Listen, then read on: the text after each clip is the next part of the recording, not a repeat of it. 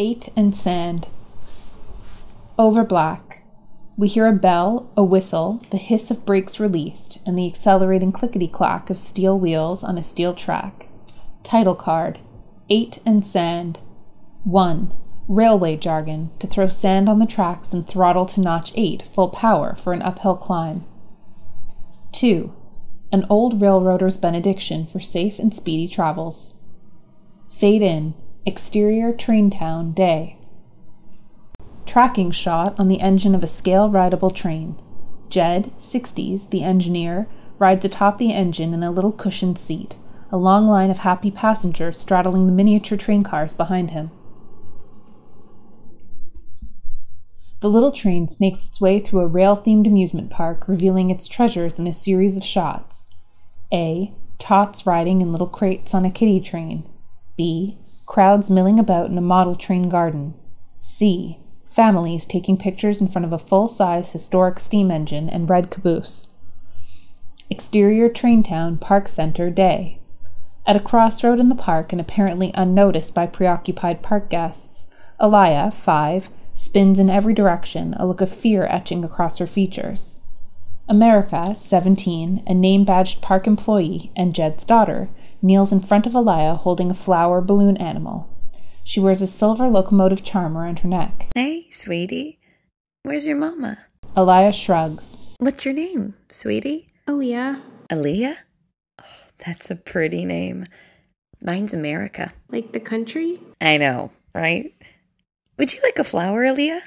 You can actually wear it as a bracelet.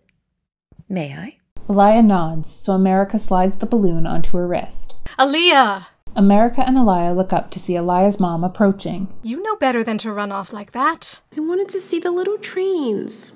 She takes Aliyah's hand and smiles at America. Thank you for staying with her. Of course. Now, you hold on tight to your mama's hand now, Aliyah, and take care of that flower. Aliyah and her mom wave as they walk away. America's smile saddens. Exterior train town, parking lot, interior car, day. Close on a photo booth strip of novelty portraits stuck to a vehicle dashboard near the ignition. Each portrait features America on the left, a middle-aged woman at center, and a woman about a decade older than America on the right. Sadie, 27, the woman on the right, sits in the driver's seat, her hand on the key in the ignition, eyeing the photo strip. She cuts the engine. Exterior train town, parking lot, day. Sadie stands and stares at the train town entrance, steeling herself for what comes next. She locks her car and enters the park. Exterior train town, park center, day. As America twists a new balloon animal, Sadie's entrance catches her eye and she smiles. Sadie! Hey, little sister. They embrace. Sadie has a few inches on America. I told Daddy you weren't here till tomorrow. Decided I didn't want to hike after a 5-hour drive, but I've got plans tonight anyway, so. Oh. Just wanted to say hi and make sure we're all set for the hike. America's eyes drift over Sadie's shoulder. So Jed knows we're... America gestures behind Sadie, and Sadie turns to see Jed's engine approaching the exit platform. As Jed's passengers disembark from the train, he strolls over to America and Sadie. Adrena. Hi, Jed. You down from Portland? Well, yeah, obviously. Sadie and Jed hug, but it's forced. Remember, Daddy, we're hiking in the mountain tomorrow. To mark the year. Right. Honey, could you babysit the train garden for a few? Saw some boys throwing rocks, derailing the trains. Sure, Daddy. Well, I have to... Sure. So, I'll see you. He returns to his engine. Sadie turns to meet America's gaze. What? America turns towards the model train garden. Sadie follows. What? You could apologize to him. Why should I apologize? He should apologize to me. I'm practically his daughter. Or his daughter. Well, step. America rolls her eyes. Anyway, I don't want to talk about Jed. How are you, with everything? Exterior train town, model train garden, day. As they approach the model train garden, where several tiny tracks intertwine and intersect around miniature mountains and little villages, they see some boys getting ready to throw rocks. Hey! The boys scatter. America moves to reset the model trains that have been knocked over. So? America looks at her half-sister. That might be the first time you've asked. That's not fair. But accurate. You'll understand when you started a life of your own outside of Train Town. I miss you. I know. Me too. She looks at her watch. I gotta head out. Sure you can't come to dinner? Pizza night. As much as I'd love pizza with engineer Sad Sack, I'm seeing friends. But tomorrow, you and I will have the whole afternoon together and mountain all to ourselves. Real sister quality time. She kisses America's forehead and squeezes her hand. I'll pack some cold pizza for you. Get it with extra olives. She waves and turns toward the garden exit. And don't forget to pack Mom. Exterior rustic house, night. An old gray truck pulls up in front of a house surrounded by towering evergreens. Jed and America exit the vehicle with a pizza box and head into the house. Interior rustic kitchen, night. America sets plates on the table and sits, opening up a pizza box as Jed walks from the fridge with a beer. I thought Sadie looked good. Jed sits and grabs a slice. I like what she's doing with her hair. Looks nice, don't you think?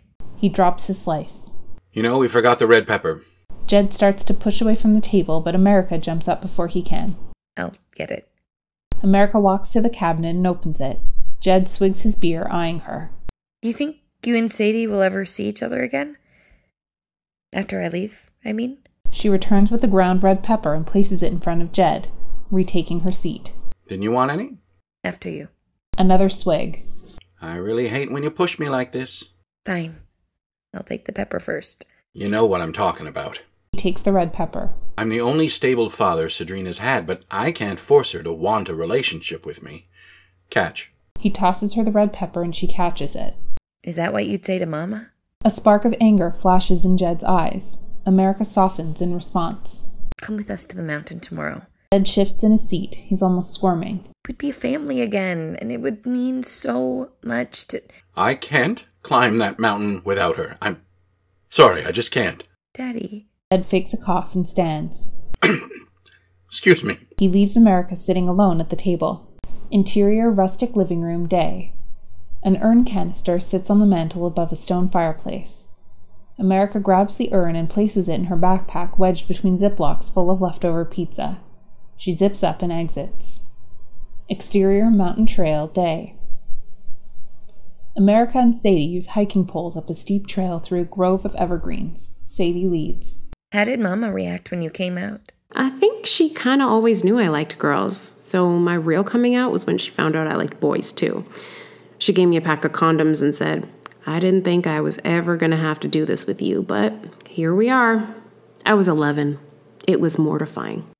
Like when she started adding scented condoms as stocking stuffers? No kidding. The saddest I felt over the holidays was when I poured out my stocking and no condoms fell out. God, our family. For other kids, Christmas smells like their mama's home cooking. For us, it's strawberry latex. They laugh. Ready for a snack break? They lean against a pair of trees and America opens her backpack for the pizza. I kind of feel bad. Mama hated cold pizza. She really did. They eat. You know, the first time she took me on this hike, I must have been maybe 6, a yellow jacket stung me somewhere right around here. I begged and begged her to carry me back down, but she refused. She made me push forward. I cried most of the way up. But you made it. Exterior Vista Point, late afternoon. The girls reach the Vista Point and stare out at the horizon in silence.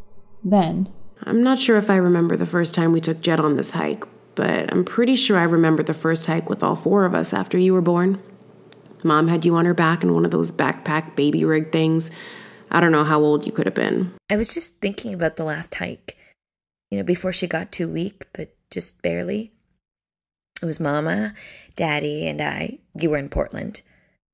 It hurt so much to watch our strong Mama struggle to make it up to the top like that.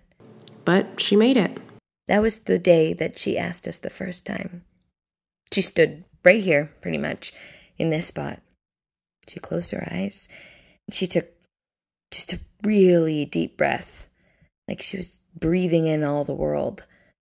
And she said, "This is where I want to be dust." Just like that. I want to be dust. Made Daddy sob and sob. But we promised her. America looks at Sadie. I wasn't there that time, but I was when we promised. And we did promise. I know you wish Jed was here, but he made his choice not to be. America nods. She slips off her backpack and kneels to open it. Gingerly, she removes the urn, stands with it between her hands, and faces the horizon. Sadie reaches out her hand and places it atop the urn. We lovingly commend our mother's ashes to the mountain, per her final wishes. She was too soon taken from us and too late laid to rest. Today, we let go for those who can't. Sadie turns to face America, placing one hand below the urn, gripping the lid with her other hand. They make eye contact, and Sadie gives a slight nod. America takes a deep breath and nods back. 8 in sand, Mama. 8 in sand. Sadie tries to open the urn, but the lid won't budge. She grips it harder, but struggles. Give it here. She takes it from America and tries to dig her nails under the lid.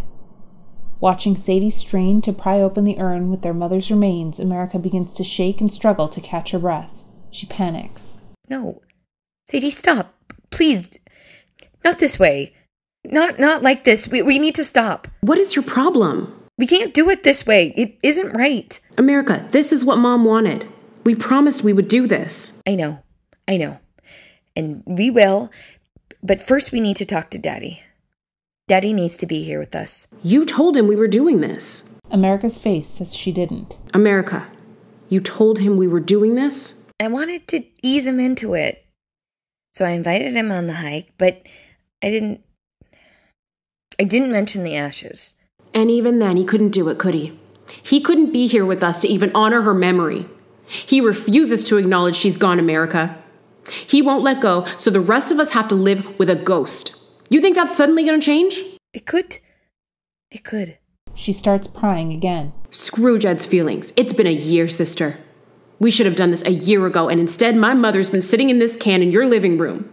She was my mom a decade before Jed even knew she existed. He doesn't get a say about this. Not anymore. What about me, Sadie? Don't I get a say? She was my mother, too. Please, Sadie, stop. America charges at Sadie to grab the urn, but Sadie elbows her to the ground as the canister lid finally flips off and their mother's ashes spread into the wind. A long, horrible beat of absolute silence. Sadie throws the urn hard to the ground. You ruin this like you ruin everything! She stomps off back down the trail the way they came up. America lies stunned on the ground. After a moment, she pulls herself up. She steps toward the edge of the cliff.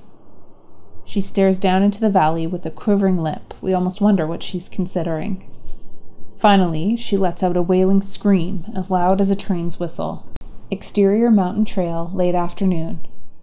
Sadie charges down the mountain, raging and sobbing. She stumbles on a root but rights herself. Then, losing control, she roars through gritted teeth and whips off her backpack, beating it against a large tree trunk over and over again, finally collapsing against the trunk, exhausted. Exterior Vista Point, sunset. America is back on her knees. Slowly her sobbing heaves subside, her breathing calms, and in the golden hour light her face appears drained and exhausted. We hear footsteps as the sound catches America's attention. She quickly wipes her eyes and knows. From below the ledge, a woman hiker appears and climbs up to stand near America. She stops and pulls out a canteen to drink. She looks at America, looks around, and sees the sun will be setting soon. What's this kid doing out here alone? Beautiful view, huh? Mind if I sit here a minute? She doesn't wait for an answer. Sitting next to America, the hiker eyes the silver locomotive charm around her neck. Nice train. The hiker gestures at the charm. America looks down, touches it. That was me getting up the other side of this cliff. I think I can. But you made it. Nothing. America's phone buzzes and she pulls it out. You getting a signal up here? Just enough for text. The text on her phone screen is from Jed. Where's your mama? She slipped the phone back into her pocket. They stare at the horizon. Ever read John Muir? My mama read me some. The darkest scriptures of the mountains are illumined with bright passages of love that never fail to make themselves felt when one is alone. She looks at America. That's my favorite Muir quote. Earth hath no sorrows that earth cannot heal. America and the hiker turn to see Sadie standing behind them. That's mine. The hiker looks back and forth between them, then stands. It'll be getting dark soon. You girls need any company getting back? Thanks. We've got it. In that case, be safe. She departs. Sadie sits next to America and wraps her arms around her sister. I'm sorry. America places her hand in Sadie's and squeezes. From behind their silhouette, we watch the sun dip low on the horizon and hear the accelerating clickety-clack of steel wheels on a steel track. Fade out. The end.